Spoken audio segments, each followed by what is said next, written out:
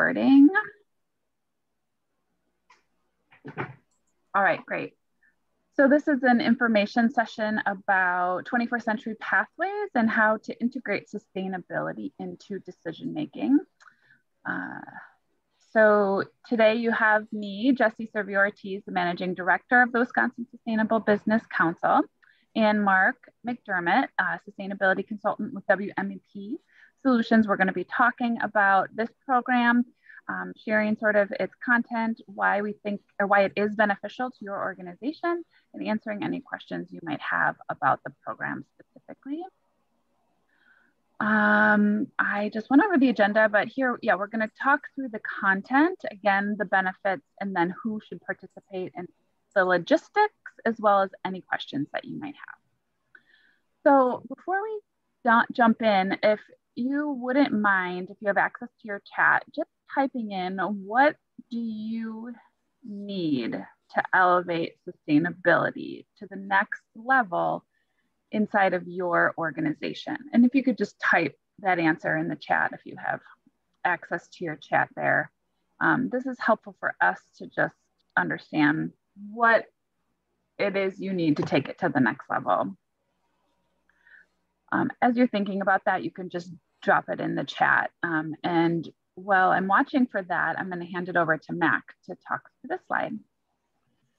So, despite what some believe, sustainability as a driver of business decision-making has not diminished during the coronavirus. Heard off and on conversations about sustainability is going to be of less importance coming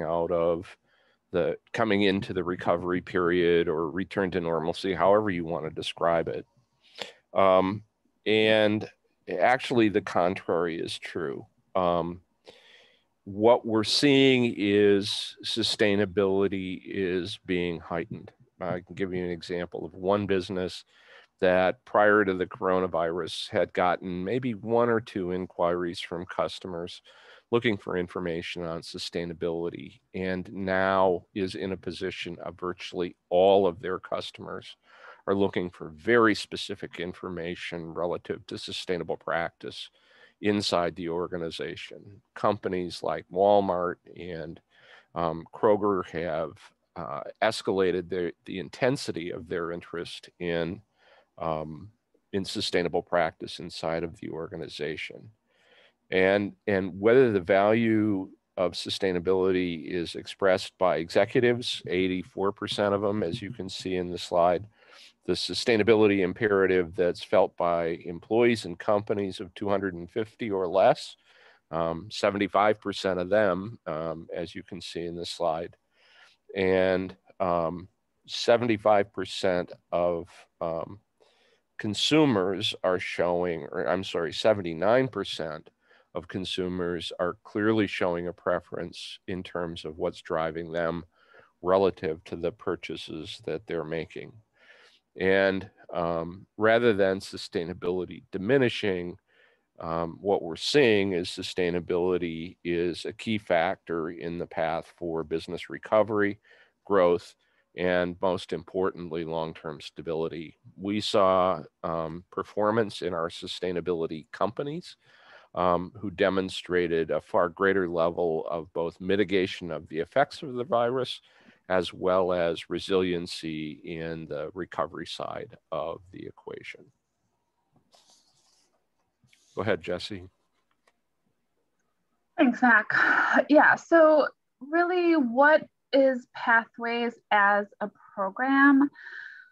Well, the program really is designed for us to walk you through a customizable process to get the education, the resources you need at both the high level and a very detailed level. And what I mean by that is we're giving you education on the core components of sustainability with resources for each of those categories, as well as helping you determine which metrics and which topics or issue areas are the most important to your industry, to your stakeholder, to your company in relation to your business outcome, and crafting a plan to integrate sustainability into your organization that fits.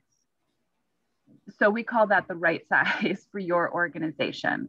So really the primary outcome of the program is you crafting this plan, leaving with a plan for what are your next steps going to be to really take sustainability to the next level, elevate it, and or integrate it. Second is really helping you build credentials as well as competencies for those going through the program, as well as for your overall organization. And what does sustainability mean today? Helping you define what that means for you, for your customer base, for your employees, and helping give you the skills that you need to really drive sustainable outcomes in your organization. And of course, sustainability really will be integrated best in your organization when it's in alignment with your business goals, with your company values. So all of those things are a part of the process of this program. So those are kind of the primary things that you leave with. Additional outcomes is really just deepening your understanding of the financials of sustainability. How do you talk to your C-suite folks? How do you talk to the CFO? How do you create projects with more than just a traditional ROI? Also, just looking at what operational improvements, efficiencies that you can make inside your organization to increase or decrease your environmental footprint, or just increase your overall efficiency. You also really get support in engaging your workforce. So what does an engaged workforce look like today? We spend quite a bit of time talking about that as a cohort and giving you tips and tools and tricks to help engage your workforce. And also, through the program, you are building a library of resources and references for you to take into your organization, as well as for you to resource once done with the actual program. So that's why we like to call it a library. Essentially, through the program, we give you access to all of these vetted tools, case studies, very specific articles to help continue to drive the outcomes once the program is over. And then lastly, this is designed to be a cohort model type of program. We can do this one-on-one for organizations, but in this model, the participants have really gotten so much value out of going through with other businesses and learning together, helping overcome challenges, talking through challenges, and talking through ideas with one another. Mac, I think you're going to talk through the content a little. Yeah, so let me start by saying, at least addressing as best I can, the comments from both Emily and Brianna.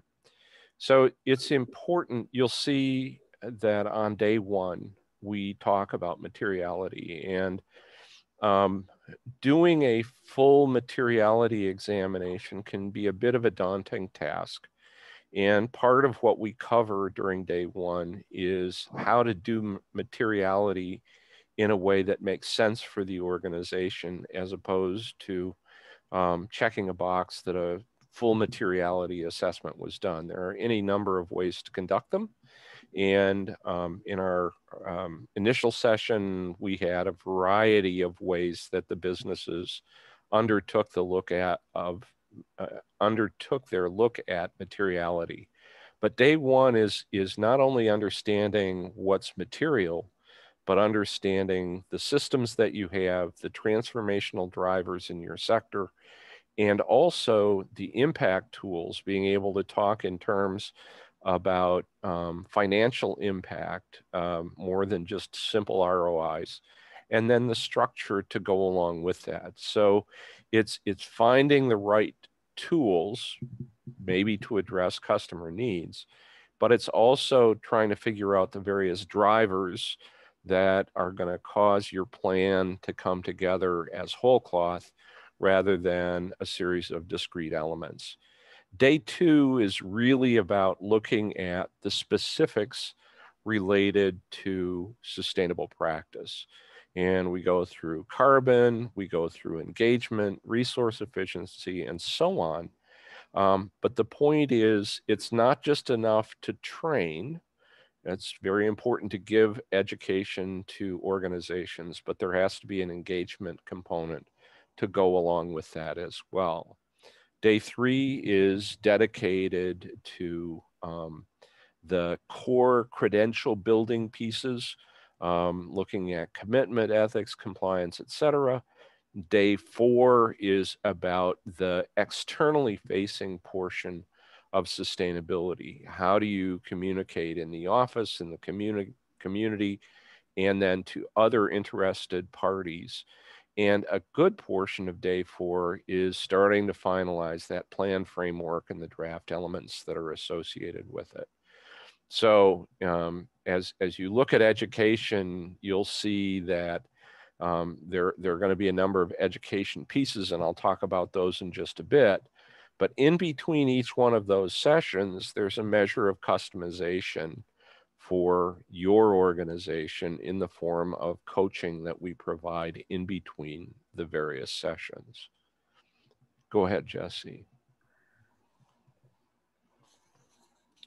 So here is a little deeper dive into what each of the days lays out. The learning and development objective in the top row. The high-level takeaways for each day are shown in the second row. The third row shows the categories of material and tools that each of the participants will receive. And I'll tell you that this is a significant library of resources, to use Jesse's term, that can form the foundation of how to engage an organization. And the resources and references are a distillation of what we've screened, having gone through over 1,000 documents, videos, websites, and other resources to provide the material most germane to impact, profitability, and continual improvement for the businesses participating. The fifth row is the outcomes resulting from the day's activities that follow. The bottom line is there are 19 modules delivered over the first 4 days that are fundamentally important to discovering the essence of sustainable practice for your organization and presenting that in a way that's engaging up the organization through the C-suite and down through the organization, through the employees and across the value chain, both to your suppliers and to your customers.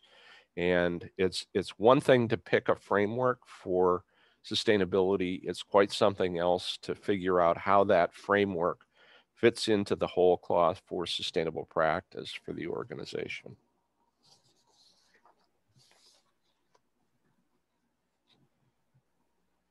Great, thanks, Mac. And, I mean, we did talk through a bit about the coaching. So along the way, you have your team as your support network. You also have the other businesses that are going through this. And you also have us to rely on and reach out to as, you're moving through the plan elements, you're making decisions, throughout, you're kind of overcoming challenges. We're sort of there with you along the way. And that's what the coaching really is. We check in with you in between each session to make sure that, things are moving forward, you're getting access to the information needed, and supporting you in any other way necessary. So this course is primarily facilitated by Mac himself with support from Greg and myself.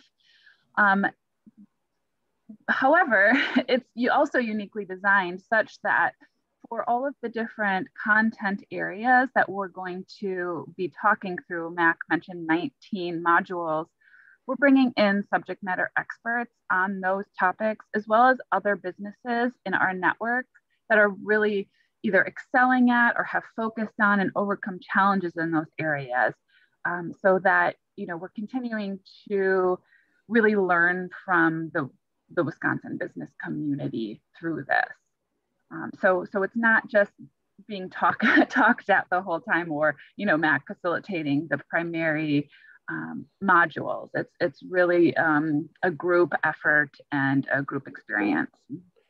Jesse, I wonder if I might add 2 points. And that is, first of all, that the last day of where the presentations are done, we actually pull a panel of experts in to provide feedback. So not only are you getting feedback from the businesses that have gone through the development process with you, we're drawing in folks who have experience in delivering recognized sustainability programs. And the second point I want to make is, you may look at 19 modules and say, ooh, I'm not sure I want to sit through 19 modules of PowerPoints, and I wouldn't blame you for that.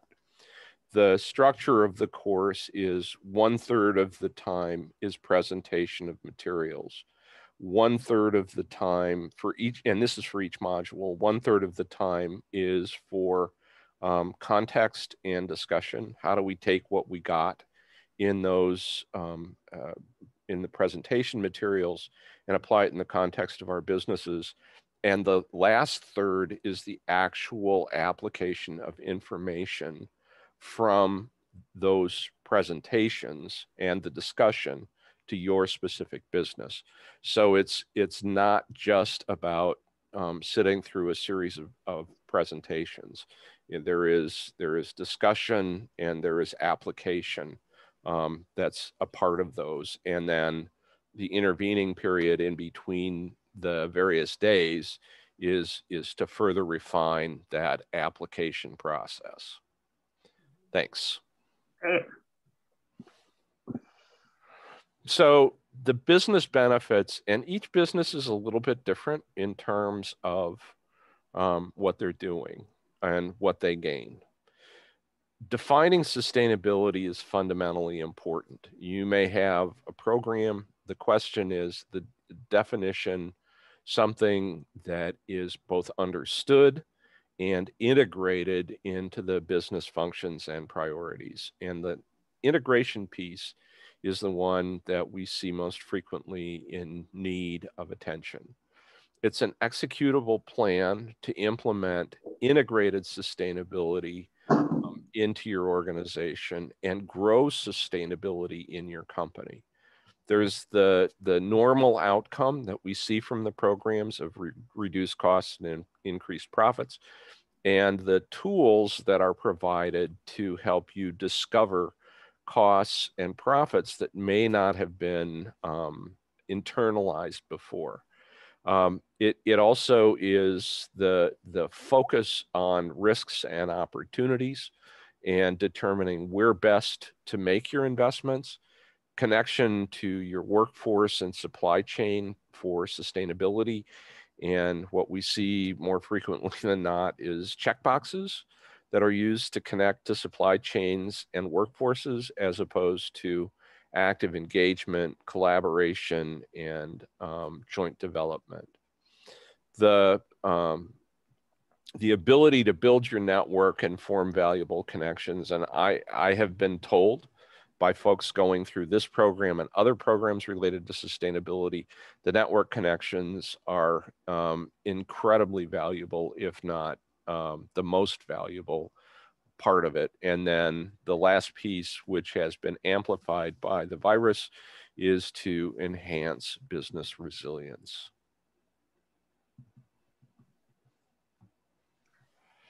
So really the program itself is designed for somebody on your executive team, somebody that is elevated in the company to be a decision maker.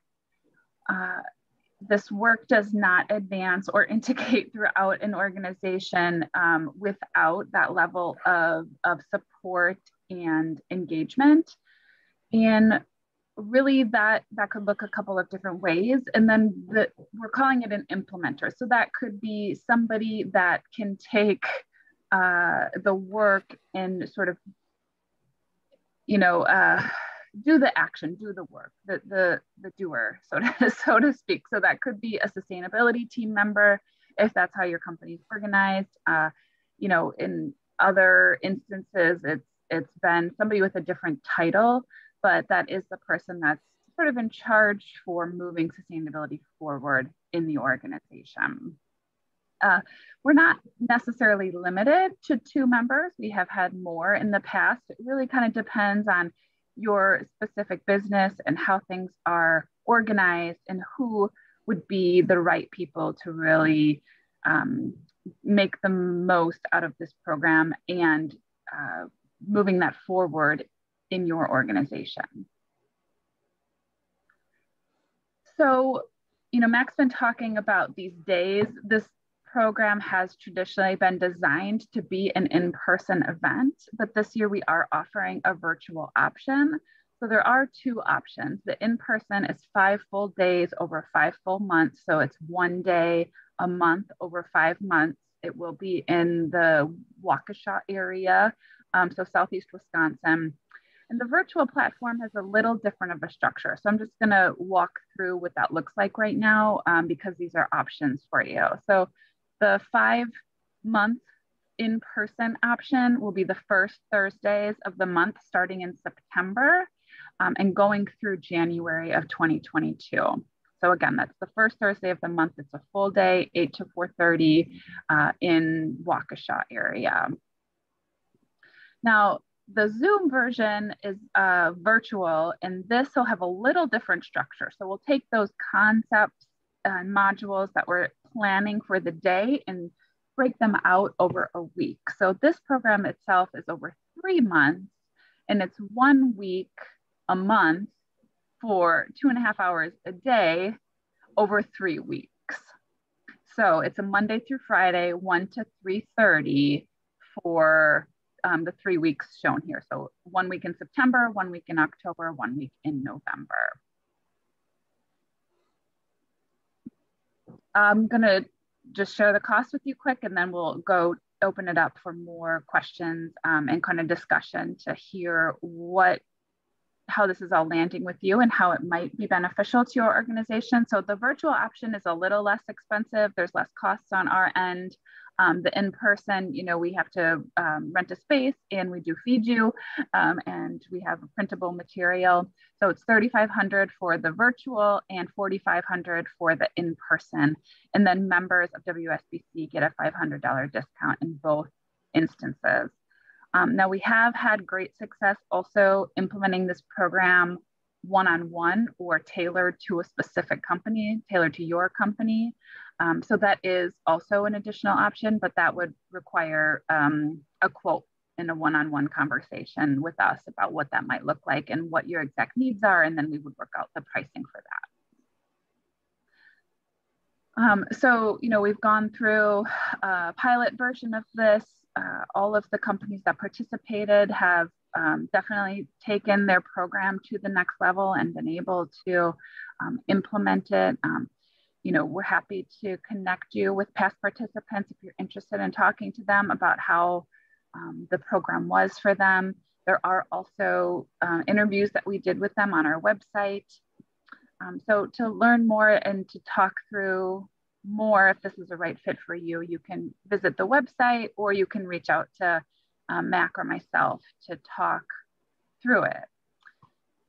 So I'm gonna just stop sharing there and invite you, Emily and Brianna, just if you want to share how this lands with you and or any more information with us about what your particular needs are in sustainability currently.